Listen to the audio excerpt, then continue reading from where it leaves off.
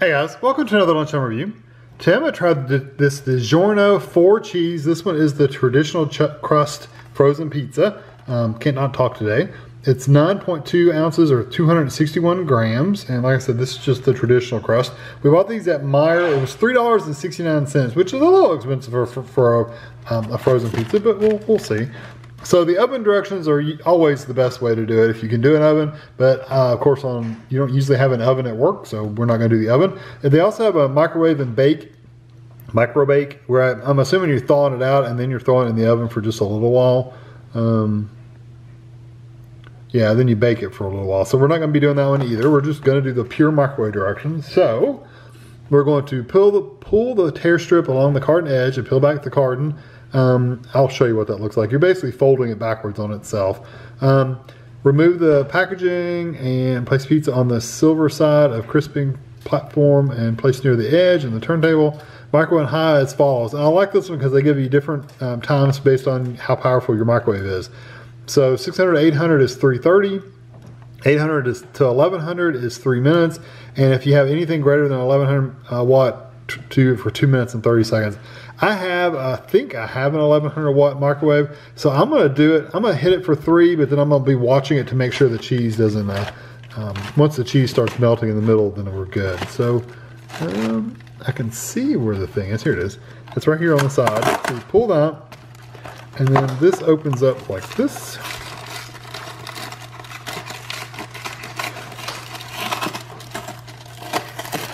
Like that, and like that. Pull your pizza out. Your little tray sits right there. You take your pizza out of your plastic, put it on there, and then get it in the microwave. That way it toasts the bottom a little bit. So I'm gonna get this out of the package, put it in there, and get it in the microwave, and I'll be back. Alright, so here it is out of the microwave. I let it go the full 3 minutes for my microwave. Again, your microwave times will vary depending on what it is. So I've got a plate here so I can cut it. Let's see how easily it comes off here. Of course, you can cut it with a knife if you want to. I just happen to have a pizza cutter here.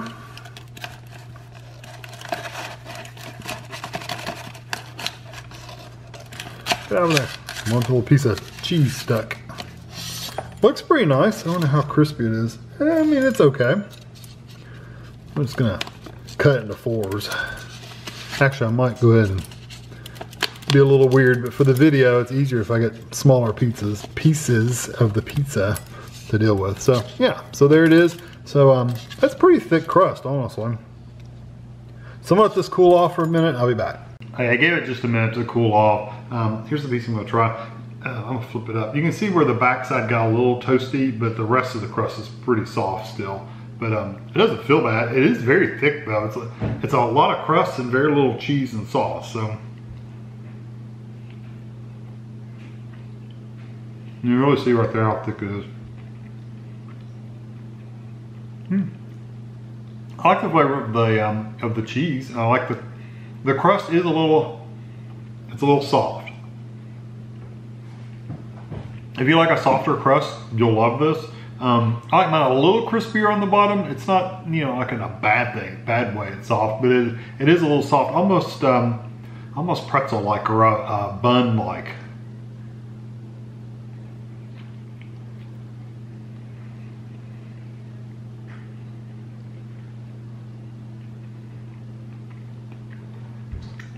Yeah, it's more bready than pizza crust.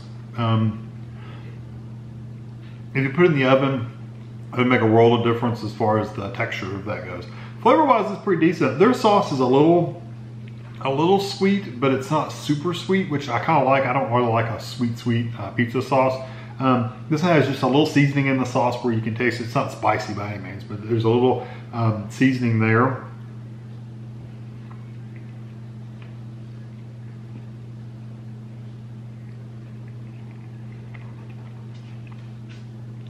Not bad. Just know when you're getting this, at least the cheese one, it's primarily crust, and then you're getting like some toppings and stuff on top. You know, now that I think about it, I don't know that I ever gave the calories for this. Matter of fact, I know I didn't. Let me show them to you. Now, let me say what it is, and then I'll show you the rest of it. It's 690 calories for the whole pizza. I just forgot to show it. Focus. There you go. So there's 690 calories, and there's the other information. I just completely forgot. Yeah. So 690 calories for a decent sized pizza. I don't think that's bad. Calorie wise, it's not bad. Flavor wise, it's good. It's not the most spectacular thing I've ever had, but it's as good. It's on the same level as all the other frozen pizzas out there. I think it's good.